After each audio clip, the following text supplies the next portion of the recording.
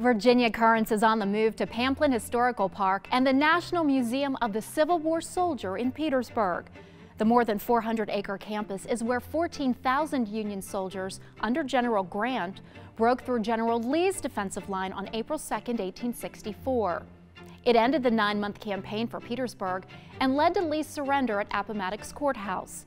In 1991, the land was purchased by philanthropist and businessman Dr. Robert B. Pamplin, whose ancestors are tied to the property. His vision was to preserve history and educate, and did he ever? There are so many stories here that you're not going to hear anywhere else. A lot of folks that come in that are guests are just amazed that it's not just a museum, that it's a park, but it's not only a park, but we have 3 historic homes.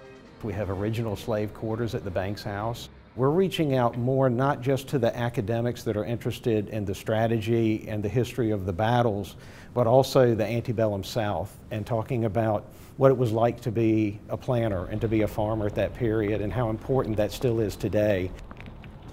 The wives played a vital role when the men were usually out on business, because usually they had to tend to more of the business side of the farming. The women, very strong women, are going to fill those voids, and you don't hear really enough about that, and that's something that we document here at the park as well. We are on a plantation. To be a plantation, a farm had to have at least 250 acres of land, at least 20 enslaved African Americans working that land, and the primary crop had to be what was considered a cash crop. This plantation was growing tobacco. In the backyard, we've got a couple of barns, a couple of outbuildings, and then the recreated kitchen and servants' hall, as well as gardens. And of course, our pen behind me is the barn and the pasture for the sheep and the chickens. Hollywood has done the public in general a pretty big disservice with the way they have portrayed Southern life before the Civil War. They got sucked into that sort of lost cause mentality of big, formal, fancy plantation homes, and the reality is that most plantations didn't have a big, fancy home. They had a fairly modest home. It was not all fancy balls and cocktails on the back porch. It was a lot of work.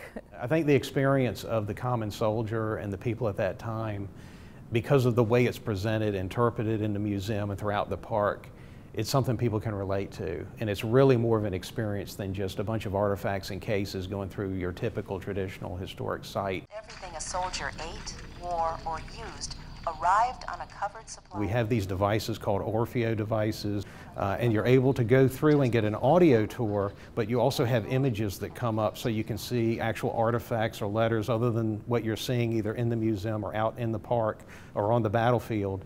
And this really brings it to life in such a visual age that we're living in, especially for younger people.